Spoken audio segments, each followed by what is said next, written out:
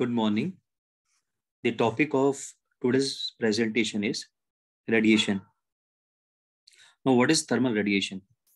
Thermal radiation heat transfer is a distinct separate mechanism from conduction and convection for transfer of heat energy. So it's basically a different mechanism in comparison to conduction as well as convection.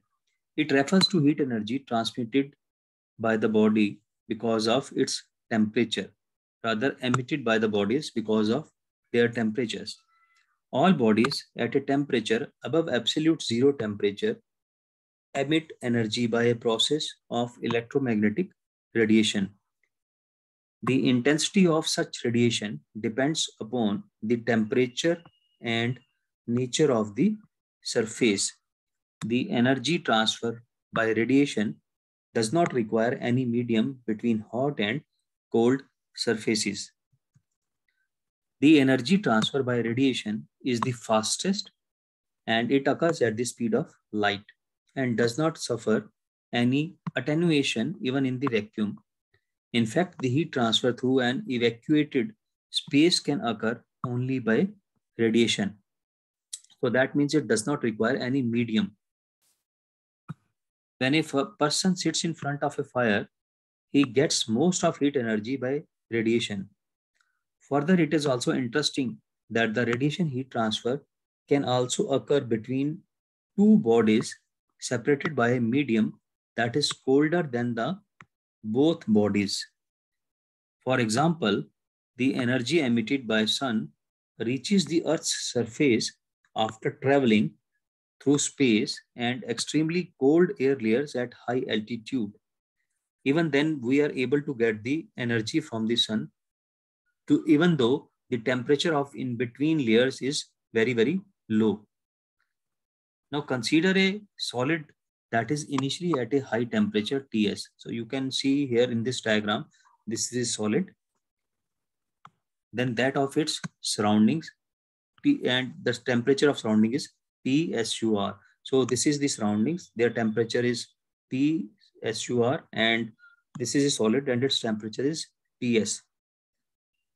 And around which there exists a vacuum. So inside, between the surrounding and solid, there is only vacuum. The presence of the vacuum precludes energy loss from the surface of the solid by conduction or convection. As you know that we require some material medium for the transfer of energy or heat energy due to conduction or convection. However, because there is only vacuum between the solid and the surroundings, so it means there won't be any conduction or convection taking place. However, our intuition tells us that the solid will cool and eventually achieve thermal equilibrium with its surrounding.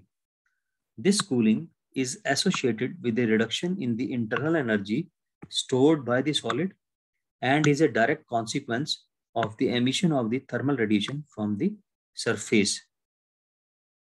In turn, the surface will intercept and absorb radiation originating from the surrounding. So basically, the solid is also emitting certain amount of the energy. The surroundings are also emitting certain amount of the energy. So the energy which is leaving the solid will be reaching the surroundings, and the energy which is coming from the surroundings will be, a part of it would be coming onto the solid surface also. Since Ts is greater than T surroundings, which has been assumed in the present case, the net heat transfer rate by radiation, Q radiation net, is from the surface, and hence the surface will cool until T of the solid reaches to T surrounding. So in equilibrium condition, Ts will be equal to T surrounding. So you can see it here, the diagram. Thermal radiations are being emitted by all the matter that surrounds you, by the furniture and by the walls of the room if you are indoors, or by the ground, building and the atmosphere and sun if you are outdoors. The mechanism of emission is related to energy released as a result of oscillations or transitions of the many electrons that constitute the matter. So this energy is released, or the radiation is taking place because of the result of the oscillations or transitions of many electrons that constitute the matter. These oscillations are in turn sustained by the internal energy and therefore the temperature of the matter. Hence, we associate the emission of thermal radiation with thermally excited conditions within the matter. The radiation originates due to emission by matter, and that its subsequent transport does not require the presence of any matter. Now, what is the nature of this transport? How these radiations are transported?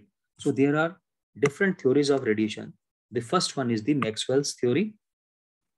According to this theory, the energy is transferred from a hot body to the cold body in the form of electromagnetic waves. So here we are talking about the wave nature of the material. These waves possess the energy emitted by a body as a result of change in its electronic configuration of atoms or molecules. These electromagnetic waves transport energy like other waves, and all electromagnetic waves travels with the speed of light.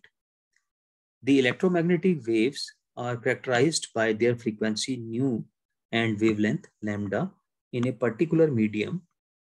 The two properties are related by lambda is equal to c by nu, where c is the velocity of propagation in vacuum, or c is the speed of light in medium. For propagation in vacuum, the value of c is given a value c naught, which is equal to 2.998 into 10 raised to power 8 meter per second.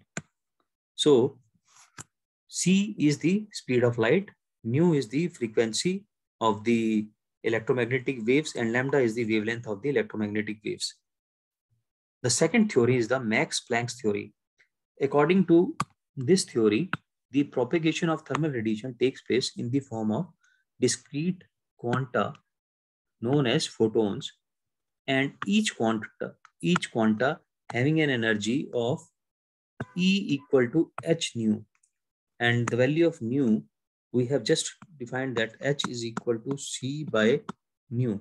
So from here we can calculate the value of nu. Nu will be given by c by lambda, where c, as you know, is the speed of light, and h is the Planck's constant, and its value is equal to 6.6256 into 10 raised to power minus 34 joule second. Nu is the frequency of the photons, c is the speed of light in the medium. The above equation shows that energy of photon is inversely proportional to lambda. So as the wavelength will increase, the energy emitted by the photon will reduce. Or in other ways, we can say shorter wavelength radiation possess the larger photon energy. This theory is used to predict the magnitude of emitted energy by a body at a given temperature under ideal conditions. Now this slide shows the electromagnetic radiation spectrum. So you can see here, microwaves have a wavelength varying between 10 raised to power 2 to 10 raised to power 5 microns. Then we have the thermal radiation. It is varying between 10 raised to power minus 1, which is nothing but 0.1 micron, and it varies up to 10 raised to power 2. So basically, if you see here, this is the lower limit of the wavelength, and this is the higher limit of the wavelength. And between 0.1 to 100 micron, it is a thermal radiations. And a part of thermal radiation is infrared and solar radiation. Infrared radiations varies between 0.76 micron to 100 microns, whereas the solar radiation varies between 0.1 to 3 micrometers. And this range is the visible range. So it's a part of the solar radiation, and this varies between 0.4 to 0.76 micrometers or microns. Then we have ultraviolet radiations. It varies between 0.4 to 10 raised to power minus 2 micrometer. Then we have the X-rays varying between 10 raised to power minus 2 to 10 raised to power minus 4. So once again, we have the same diagram, and it shows the various colors also. Here you can see, now it's in the reverse order. Here we have the lowest value, and here we have the highest value of the lambda. In the previous diagram, if you will see, we have started here from the larger value, and then in this direction, the wavelength was reducing. So it's now in the opposite direction. So once again, there is no such difference. Only thing is here that we have tried to show the visible radiation where it has different colors: violet, blue, green, yellow, and red. And thermal radiation is shown between 10 raised to power -1 to 10 raised to power 2, as I have told you earlier also. And this is the range of the infrared radiations. So thermal radiation, once again, is confined to infrared, visible, and ultraviolet regions of the spectrum, and the lambda for it varies between 0.1 to 100 micrometer. The amount of radiation emitted by an opaque surface. Now, what is an opaque surface? An opaque surface is one which only absorbs, emits, or reflects the radiation. It will not transmit any radiation. So, an opaque surface will not transfer or transmit any radiation. Otherwise, it will absorb as well as emit and reflect the radiations. So the amount of radiation emitted by an opaque surface varies with wavelength, and we may speak of spectral distribution over all wavelengths or of monochromatic or spectral components associated with particular wavelengths. So you can see here, this is the wavelength lambda, it is varying, and this is how the monochromatic irradiation is varying. So we will discuss about the monochromatic and irradiation terms later on in next few lectures. So you will be getting to know about that later on.